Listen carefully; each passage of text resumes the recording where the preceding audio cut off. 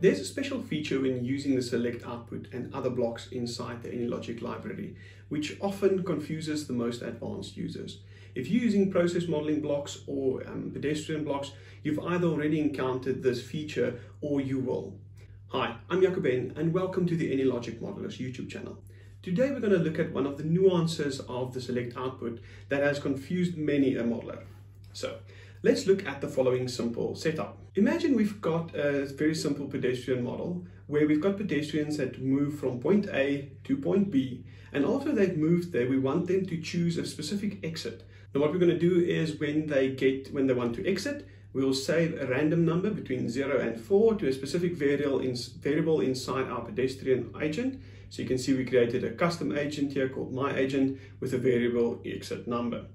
So what we want to do is when they get to the select output, we're going to make them choose their exit number based on this variable inside the pedestrian. And to just double check our logic, we are also going to trace line the exit number, right? So we want to see what exit were they supposed to take, and then we can see whether they actually took that exit.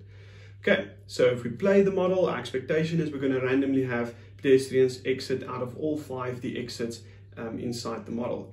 I'm just going to speed it up a bit, and we can see that all the pedestrians are exiting out of the first block, right?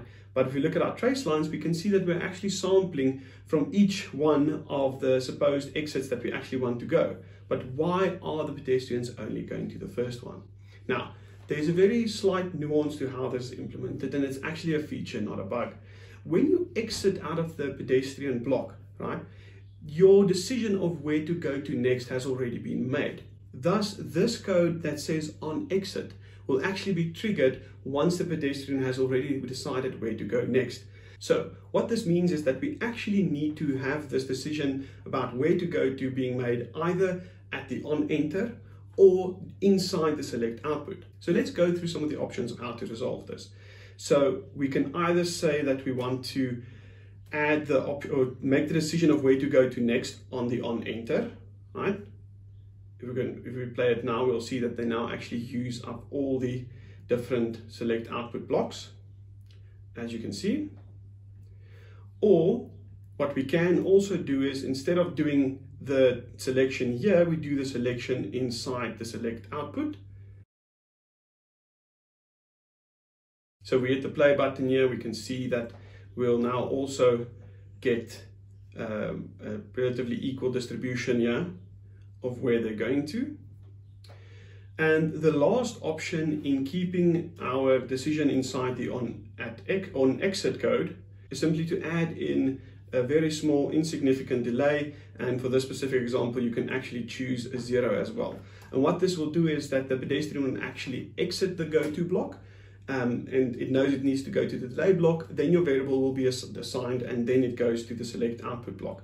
But this is a bit of a hack. As you can see, it is working. It is a bit of a hack because now we've got a delay block in there that doesn't actually delay anything. So it's not the best way to do this.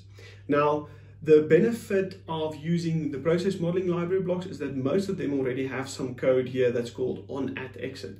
So this code will be executed before the agent actually moves on to the next option. So it's saying the agent's ready to exit. Before we're going to make a decision of where to go, you can execute this code. Now, unfortunately, this option was not available in the pedestrian go-to block. There's only an on exit code.